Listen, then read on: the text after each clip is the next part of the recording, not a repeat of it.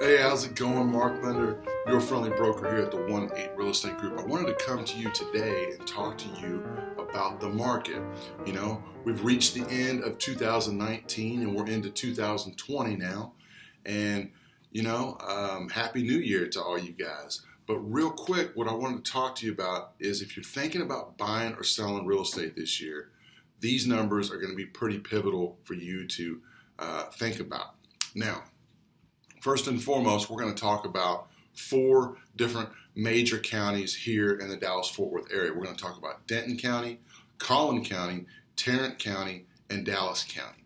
And as we look at these 4 counties, we're going to be comparing last year versus this year and kind of just look at 2019 at a glance here. And we're going to look at 7 key metrics: sales price, days on market, percentage of list price to sale price, month supply, number of homes for sale, new listings, and my favorite and everybody else's favorite, how many of them things actually closed. So let's get right into it. As we look at Denton, what you're going to see is a 1.1 appreciation rate. It means the properties went up 1.1%. Collin County, 1.8, Tarrant, 5.2, and Dallas, 3.1. Now, what does this mean? This means that you're living in a market where the property values are still going up. Now, given it's not 10 or 15% like we saw a year or two ago or whatever it was, more like 2 or 3, when we had a massive rush of people and corporations moving out into the Dallas area.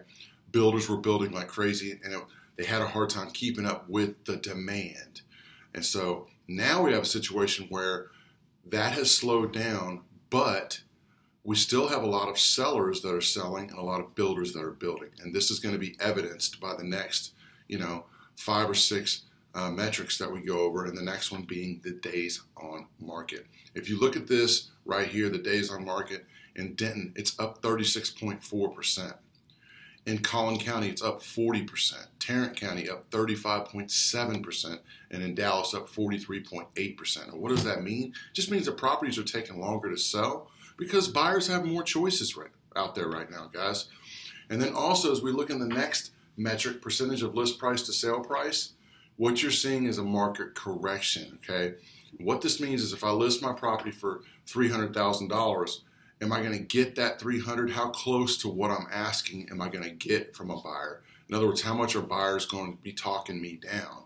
And that's what this percentage of list price to sale price means in a sense. Also, there could be some people out there, real estate professionals, that are overpricing the homes, as well as sellers that are overpricing homes, and they're having to correct to the market because they're going based off what we all go off of, which is past history.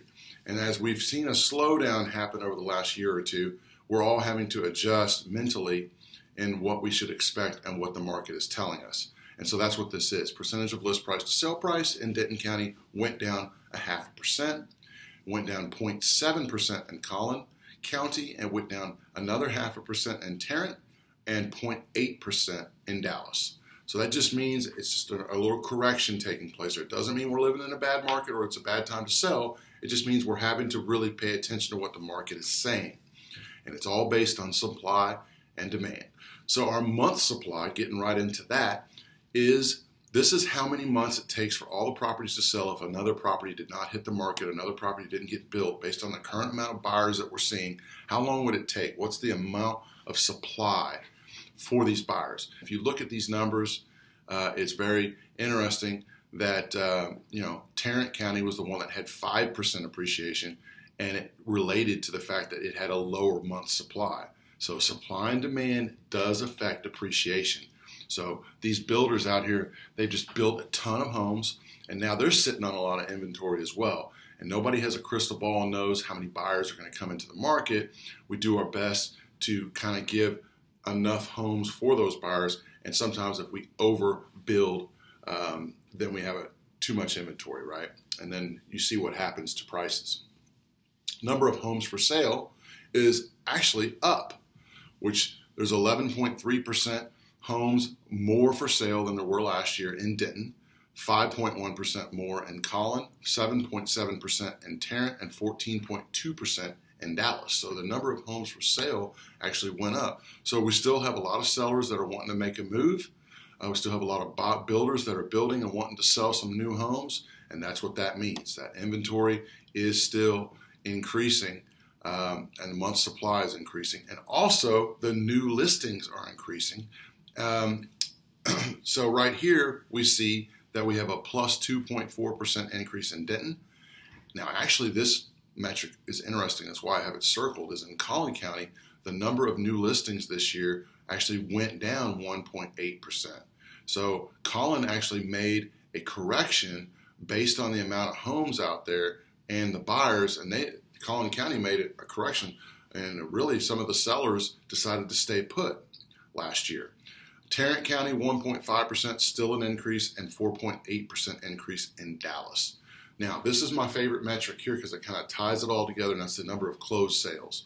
Right here we see that the number of closed sales in Denton compared over the year was 6.3% more than the previous year.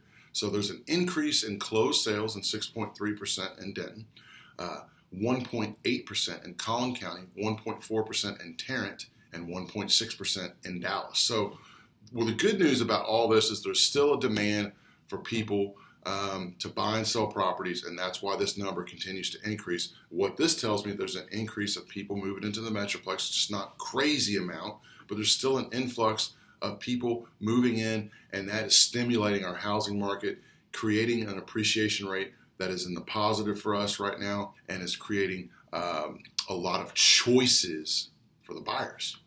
And that's the good news. If you're a buyer, this is a great time to buy in DFW. If you're looking to move up or move down, yes, maybe you won't get, an insane amount of money over market value like some people were getting, but you will get market value if your property is marketed correctly and it shows well. And we find the correct buyer that's willing to pay what your property is worth. Because remember, that property has to appraise. We will get you max dollars for your house and make a smooth transition for you. And the good news is when we get on the other end of it, there is a lot of inventory to choose from and some very, very good choices out there. And to top it off, interest rates are very low right now. There's a lot of really good products out there, 100% products. So if you're waiting to save $1 million before you buy a house, get with me. We have 100% programs. We have lease with the option to buy programs, and we have very low down payment programs to get you into a home. No matter what your credit score is, we can work with you and get you into the home. I am a broker at the 1-8 Real Estate Group. Been doing this for over 16 years, and me and my team would love to help you really take a look at your options, consult with you, and find out if it's a good time for you to buy a house. Because I'm going to tell you, by owning a home, it's said that on average, people who own homes have a 44 times the amount of net worth of those that do not. It's just a good thing to do, guys. You've got tax write-offs. You have the appreciation where you make money where you sleep. Then you have options of what you can do with the property, with the equity that you're building in that property. You're going to be paying a mortgage. You might as well pay your own instead of your landlord's. Make yourself rich and buy a house. Get with me. I'd love to help out. Hey, my name is Mark Linder with the 1-8 Real Estate Group. If you found any of this to be useful, reach out to me in the comment section below. Reach out to me. Here's my contact information below. I would love to sit down with you for a free consultation, go over the purchase process from start to finish. I would also love, if you're interested in selling, for a free consultation, take a look at your home, show you what the neighbors' homes are selling for and what they look like inside, as well as give you a free, accurate consultation of what your property would bring and about how quickly we could actually put a check on your table for you to make a move in this great 2020 year. I'm looking forward to 2020, guys. If there's anything I can do for you, reach out to me. My name is Mark Linder with the 1-8 Real Estate Group.